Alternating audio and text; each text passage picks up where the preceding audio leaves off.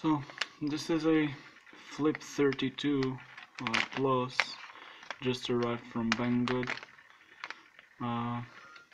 This USB cable did not come with it. This is a USB cable that I have. I'll be using it for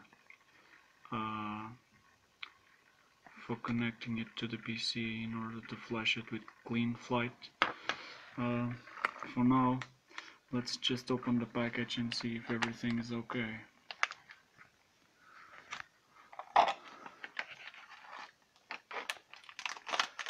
It's an anti-static bag. Okay, so you have a set of pins. Not sure if this can focus. Yeah, focus. And then you have the Flip32. It comes with this case. Not sure if you can see it. Focus. Yeah.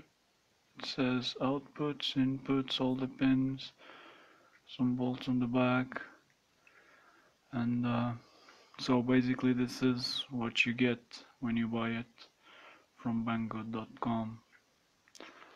I'll just open this little box in order to solder here some pins for the Minimo SD in case I want to use it in the future, and see if everything's okay with the board.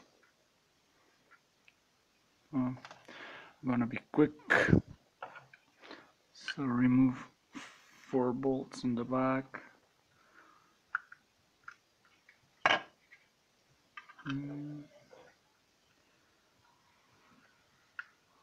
2,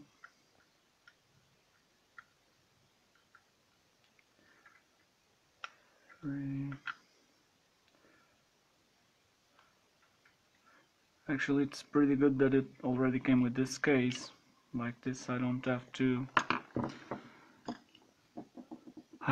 be building a case.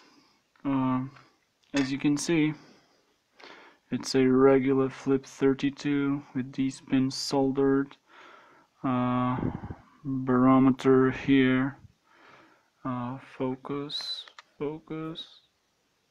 Yeah, and everything seems to be fine. So right now I'll just be soldering these 4 pins here on the middle section, because in the future maybe I'll use a minimum OSD, and so to avoid having to disassemble the whole quad in order to install this, I'll solder them right now, and